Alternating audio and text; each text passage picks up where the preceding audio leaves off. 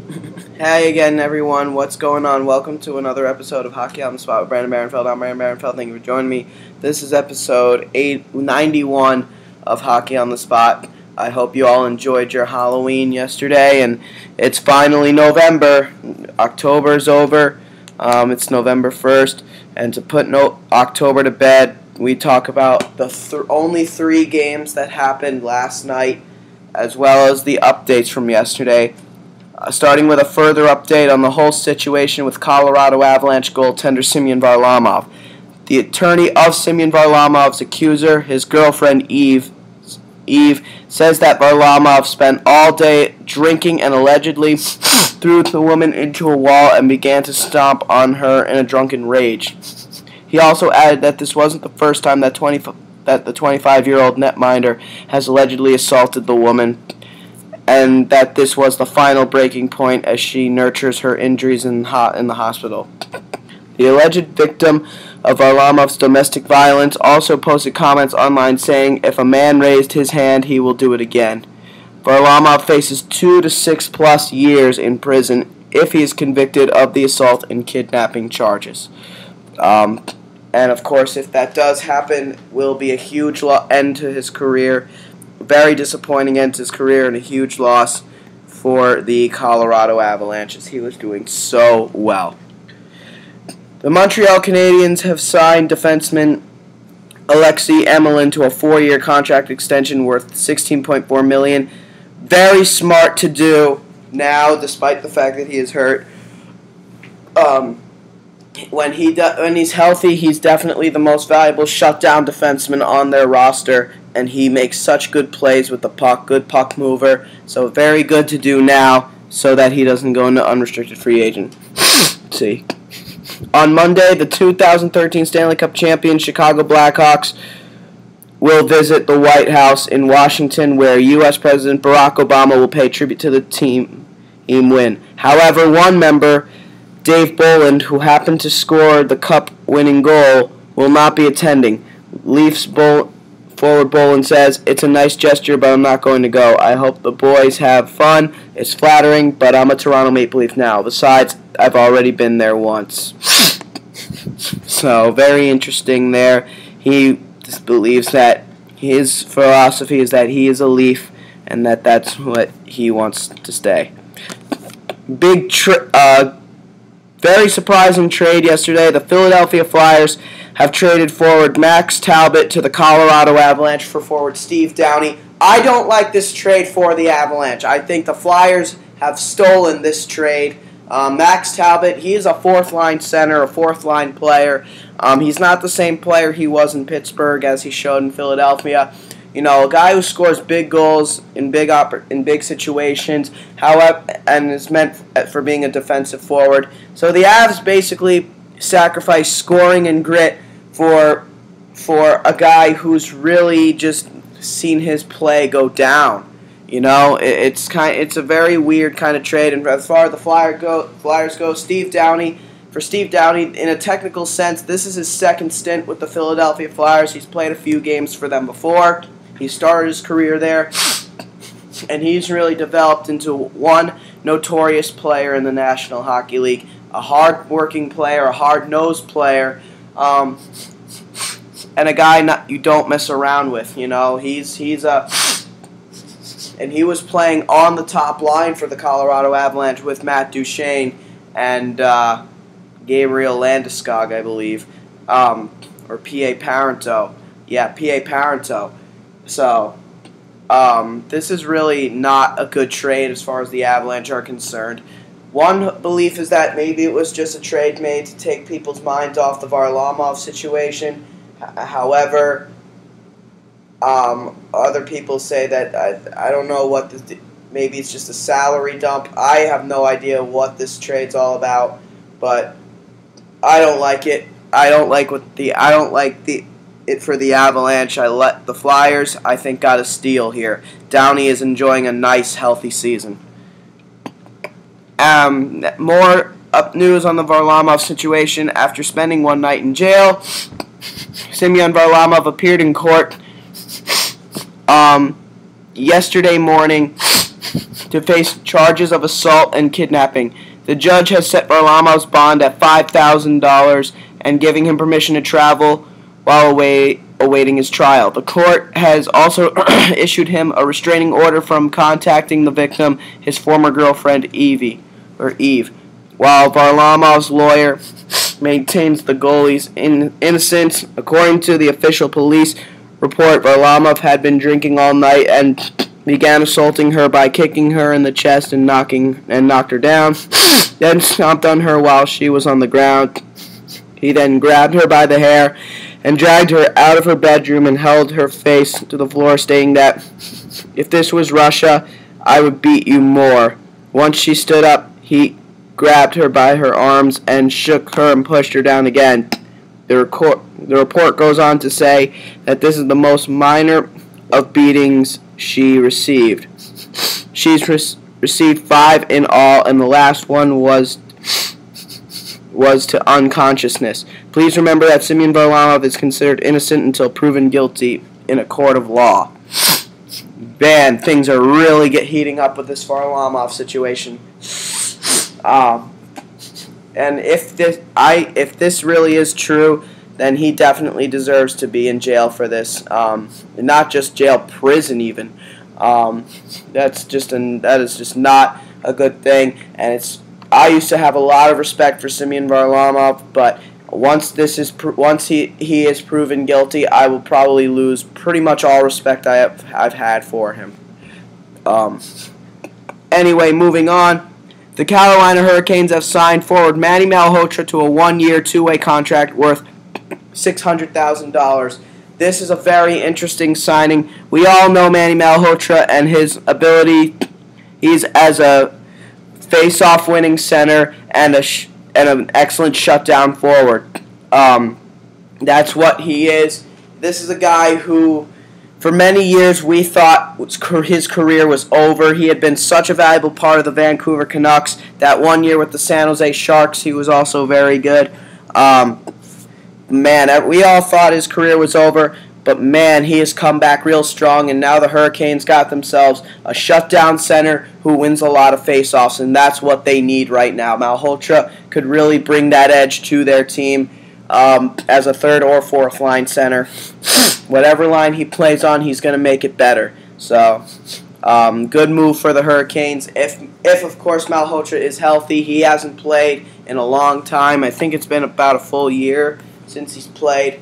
But I hope for the best for Manny in Carolina, and man, hope he can come have a strong return for his career. The Colorado Avalanche have placed David Vander Gulik on waivers. Not that much of importance. Montreal Canadiens forward George Parros has shaved his famous mustache for Movember, starting today in support of the fight against prostate and testicular cancer. Many people, for those of you who wish to be growing a stash, you guys can donate to George Parros' profile.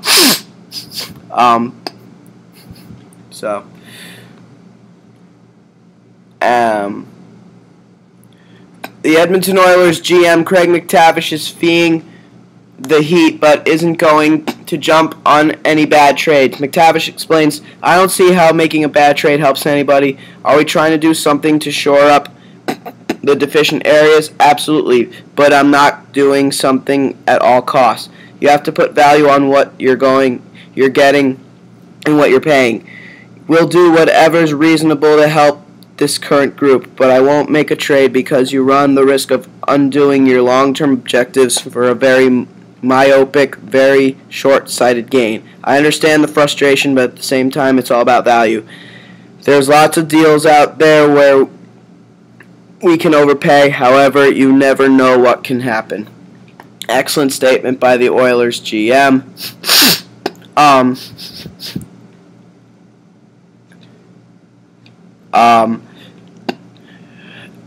Semyon Varlamov, who posted bond yesterday after facing charges in court, will travel to Dallas for Friday's game against the Stars. Colorado has announced that they will not recall a goaltender from the American Hockey League. So that's lucky news for. That is very lucky news for him. The Tampa Bay Lightning have recalled forward Brett Connolly, who was drafted 6th overall in 2010 from the American Hockey League Syracuse Crunch. This is a guy who they have high expectations for. And last but certainly not least, the Phoenix Coyotes have recalled defenseman Brandon Gormley, who was drafted 13th overall in 2010 from the American Hockey League's Portland Pirates. And he is a defenseman who they have very high expectations for. And that is it for all the updates for today. Now let us get to the 3 games from last night, starting with the Anaheim Ducks and the Boston Bruins at the TD Bank North Garden. The Bruins making a couple of huge comebacks to win 3-2 in a shootout. The Ducks will get a point,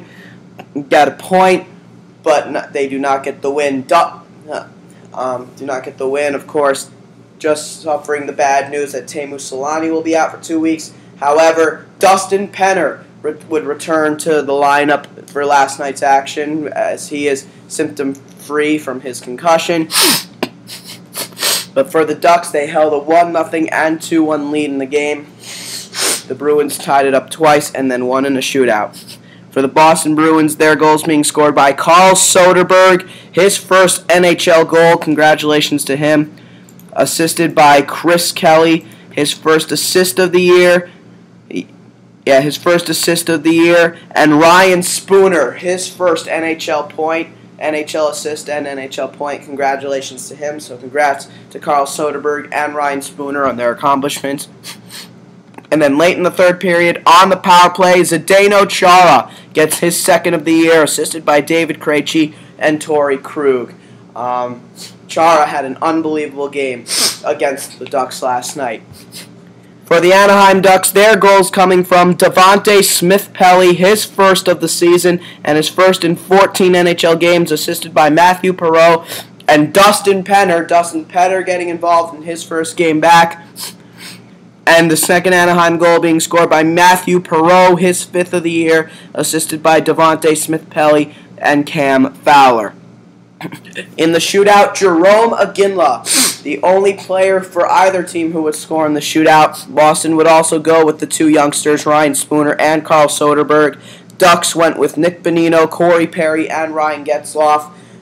Nightmare of a shootout for the Anaheim Ducks. Nick Bonino would mishandle the puck and lose it. Corey Perry would basically fan on his shot, allowing for an easy save by Tuukka Rask, and Ryan Getzlaf, the only one who would actually get a shot off, would hit the post. So not a good night for the Anaheim Ducks as far as the shootout is concerned. Both teams had 23 shots on goal. Zdeno Chara led all players with 6 shots on goal. Ben Lovejoy led all players on the ice with 7 hits. Milan Lucic would lead the Bruins with 5. So that's the statistics there. Those are the statistics there. Both goaltenders would come up big. Both goaltenders who played, Tuukka Rask and for the Boston Bruins and Jonas Hiller for the Anaheim Ducks, he would get the start. Both goaltenders would make 21 saves on 23 shots, both a .913 save percentage respectively. But again, it would be Rask coming up with the victory. Congratulations, and becoming the game's first star. Zdeno Chara was the second star, and Jarome Iginla was the third star. Congratulations to the Boston Bruins. Next, we have the Buffalo Sabres and the New York Rangers at Madison Square Garden. Rangers' second game of the year at the Garden after one road game against the Islanders. I was actually at this game. The New York Rangers coming up with their first win streak of the season. They've won 2 in a row, beating the Islanders and now the Sabres by a final score of 2-0. After getting a first look at Thomas Vanek in a New York Islanders sweater, they get their first look at Matt Moulson in a Buffalo Sabres sweater.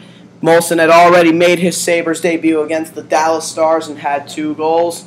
But again, for the New York Rangers, 2-0 victory. They were on fire. For the New York Rangers, their goals being scored by Derek Brassard on the power play, his second of the year, assisted by Michael Del Zotto and J.T. Miller. That was J.T. Miller's first assist and point of the season. And then the second Ranger goal would be scored by Chris Kreider, his second of the year and second in a row. He scored in 2 straight games, assisted by Matt Zuccarello and Ryan McDonough. For the Henrik Lundqvist would lead the way to a 29-save shutout. He was the second star of the game. Chris Kreider was the third star. Matt Zuccarello was the first star for some odd reason. But for the Rangers, just a shooting gallery. For the New York Rangers, 17 of the 18 players, that's forwards and defensemen, would get at least 1 shot on goal. Brandon Mashinter, the only Ranger who would not get a shot on goal. Everyone else would, though, get at least 1. Derek Dorsett had 4. Chris Kreider led the Rangers with 6, and he led the game as well. Well, actually, I'd take that back. That would be Derek Stepan. He had 7 shots on goal. Matt Zuccarello had 5. Benoit Pouliot had 4. Stepan still looking for his first goal of the year. For the Buffalo Sabres, as far as the Buffalo Sabres were concerned, Brian Flynn would lead the team with 4 shots on goal. Rasmus Ristolainen would lead the game with 7 hits, however. Ryan Miller, however, would be the real star for the Buffalo Sabres. And it's yet another one of those games that just proves that Ryan Miller's record doesn't really show how well he's played this season. Yes, he has now a 1-10-0 record as of last night. However, his statistics have been unbelievable. Again, his record stinks, and his goals against average is so bad, but that's only because of the team in front of him. His save percentage, however, is among the best in the league. In this game, 44 saves on 46 shots and .957 save percentage. See, he has been unbelievable this season. It's just that he gets no help in front of him. The defense is awful, and the offense is even worse. So, Ryan Miller definitely cannot wait to get out of Buffalo at this point. So, congratulations, though, to the New York Rangers on a humongous win. Again, I was at that game and got to meet Joe Micheletti, Kenny Albert, John Giannone, and Ron Duguay, which was very awesome. So congrats to the New York Rangers. And last but certainly not least, we have the Nashville Predators and the Phoenix Coyotes in Phoenix. The Yotes with a huge comeback win. We talk about the Bruins coming back over the Ducks. The Coyotes with an even bigger comeback against the Preds. The final score 5-4 in a shootout. The Yotes trailed the game 3-0. The Preds had a 3-0 lead in the game and then a 4-2 lead in the game. The Yotes came back to tie the game at 4 and then win in a shootout. Wow. The goal that got started for the Yotes was the first NHL goal for Jordan Schwartz, who scored what could be considered more of a fluke goal, a weak shot that Carter Hutton should have stopped. So first NHL goal for Jordan Schwartz, assisted by Zbigniew Michalek and Oliver Ekman-Larsson. And from there, that basically just translated. That goal ended up becoming infectious for the Coyotes. Derek Morris would follow it up with his 4th of the year, assisted by Keith Yandle and David Moss. Then, after Nashville seemed to be back in it, Shane Doan, the captain, would get it back started again on the power play, assisted by Mike Ribeiro and Keith Yandle. And then Antoine Vermette's 4th of the year would tie the game at 4. 2 minutes and 1 second later, assisted by Shane Doan and Kyle Chipchura. David Legwand, a goal and 2 assists in the game for the Preds. That led all players in points. Shane Doan, a goal and an assist for the Yotes. 2 assists for Keith Yandle as well. Those are all the multi-point performers in general. Speaking of the Preds, let's talk about their goals. Again, they had a 3-0 and 4-2 lead in the game. For the Preds, their goals being scored by Matt Hendricks, his first goal of the season and first in a Nashville Predators sweater, the former Washington Capital, assisted by David Legwand and Matthias Ekholm. Then Eric Nystrom would get his third of the year, assisted by Patrick Hornquist and David Legwand. And then David Legwand would score his second of the year on the power play, assisted by Seth Jones and Shea Weber. So Legwand, best player in the first period. And then the fourth goal for Nashville being scored by Paul Gaustad, his second of the year, assisted by Nick Spaulding. So a big night for David Legwand despite the loss. In the shootout, Michael Bodker, the only player for either team to convert in the shootout. He was the last player the Yotes would use. They also used Mike Ribeiro, Radim Verbata, Oliver Ekman-Larsson, and David Rundblad. The Preds would try with Craig Smith, Matt Cullen, Mike Fisher, Gabriel Bork, and David Legwand. All would miss. Eric Nystrom led the game with 5 shots on goal. Again. And David Legwand led the game with 3 points, a goal and 2 assists. The Yotes, of course, had 2 assists from Keith Yandel and a goal and an assist from their captain, Shane Doan. Shane Doan also led the Yotes with 4 shots on goal. Mike Fisher and Paul Gaustad also had 4 shots on goal for the Preds. As far as hits are concerned, how about Eric Nystrom? In addition to leading the game with 5 shots on goal, he also led the game with 8 hits. Matt Hendricks had 5 hits, as did Mike Fisher. So a physical game is from a Predator standpoint. Derek Morris led the Yotes with 4 hits. Zbynek McCulloch, 5 block shots to lead the game in that respect. And as far as the goaltending is concerned, Thomas Greiss would get the start in goal. For the Yotes, he played the entire game and made 36 saves on 40 shots, a .900 save percentage. So not the best night for him, but not really a great night for the goaltending in general. And for the Nashville Predators, they went with Carter Hutton, who was even worse. 21 saves on 25 shots and .840 save percentage. So definitely the most interesting game of the night. Congratulations, though, to the Phoenix Coyotes. Jordan Schwartz would be the first star of the game, Shane Doan the second star, and Keith Yandel the third star. Congratulations to the Phoenix Coyotes. And last but not least, we now take you, folks, to this day in hockey history. Our first moment from November 1st moment coming up here. In 1995, Mario Lemieux of the Pittsburgh Penguins scored a goal and added 6 assists in a 10-0 Pittsburgh Penguins win over the visiting Tampa Bay Lightning. This is not his record. Mario Lemieux scored two goals and added 6 assists on October 15th, 1988, in a 9-2 victory over the St. Louis Blues.